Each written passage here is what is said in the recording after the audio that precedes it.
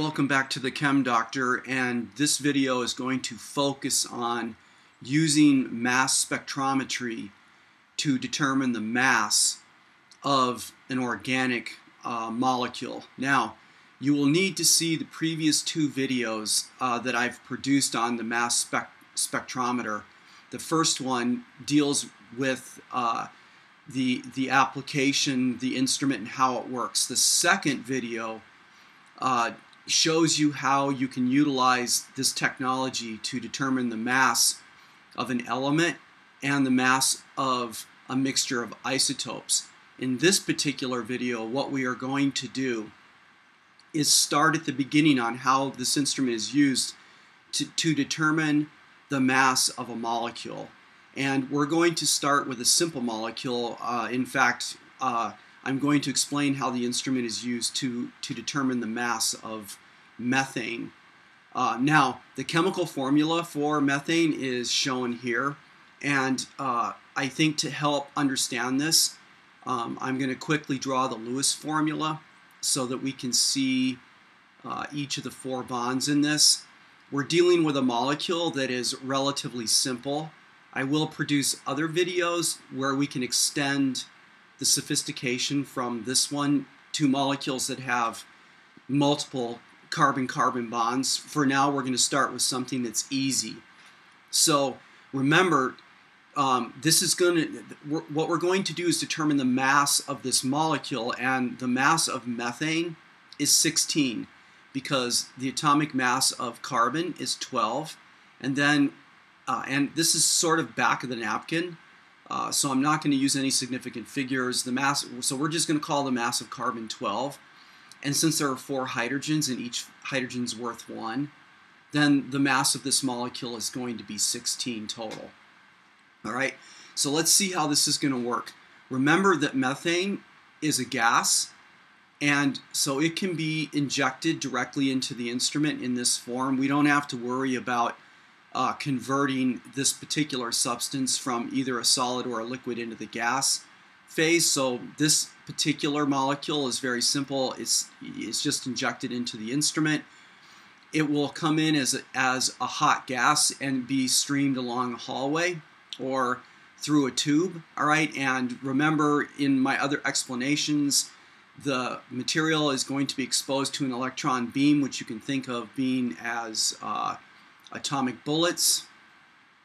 These atomic bullets are going to cause the loss of at least one electron, forming what we call a molecular ion, because this is a molecule, and as soon as we ionize it, it's going to be a molecular ion.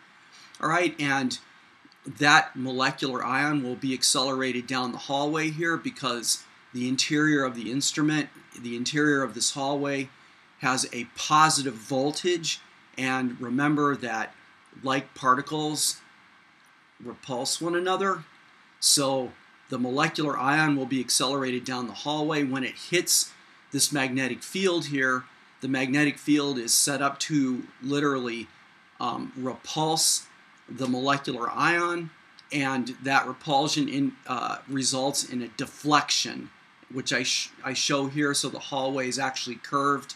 The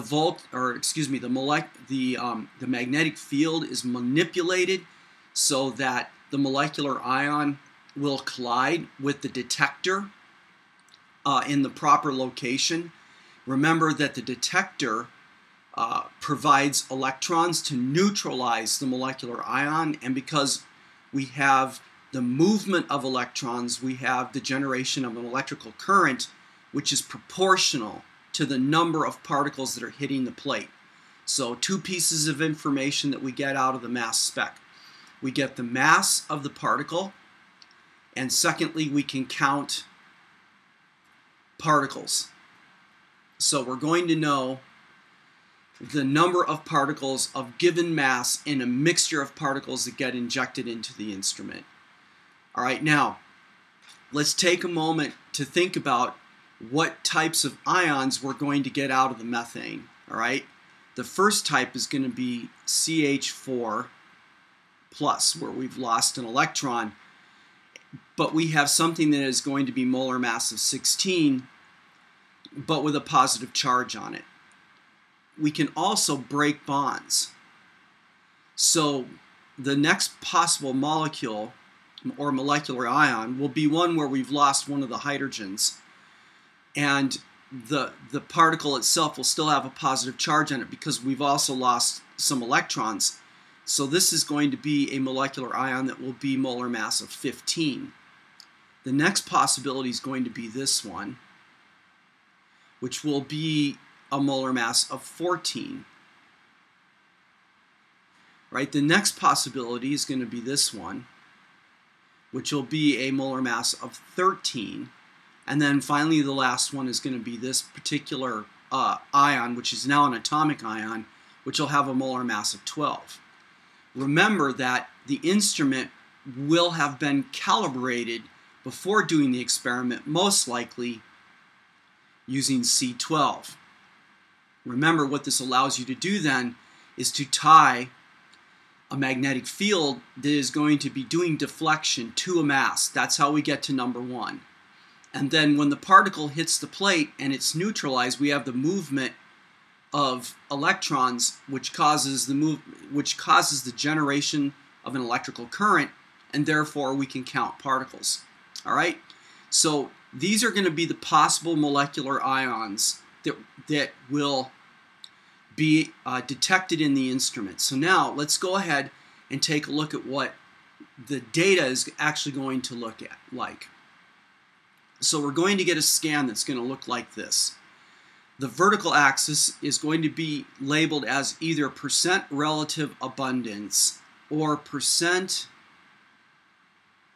relative intensity.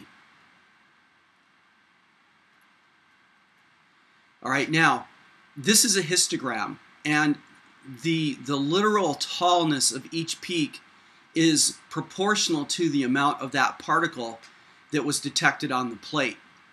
So this is, and in the second video that I produced, I showed the viewer how to actually do the calculation to figure out what the real percent abundance of each of these ions were.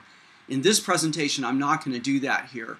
So you may want to review that, but please don't confuse the vertical axis, how it's labeled here, with the actual percent in terms of numbers of each of these particles in the mixture. All right.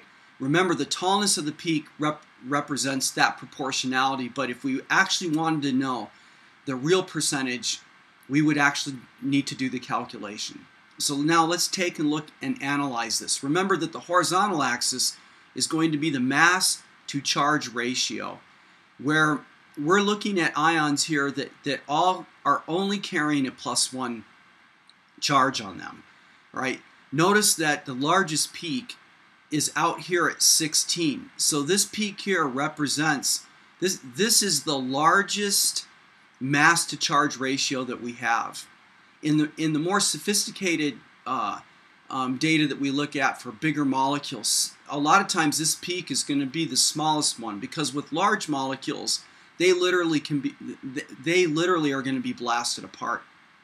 So anytime you look at one of these scans and you're wanting to determine, all right, what is the molar mass of the unknown molecule that we have analyzed by this technique, you're going to look for the molar mass peak, which is out here at the largest position. Don't expect it to be the largest. It happens to be for methane because this molecule is so simple. It really can't be blasted apart into significantly smaller particles, because the only covalent bonds that can be broken here are going to be carbon-hydrogen bonds. So this peak here is going to be our CH4 plus peak. All right, the next one in will be where we've lost literally 1 gram per mole of particle. So this is going to be your CH3 plus peak. The next one in at 14 is going to be this guy.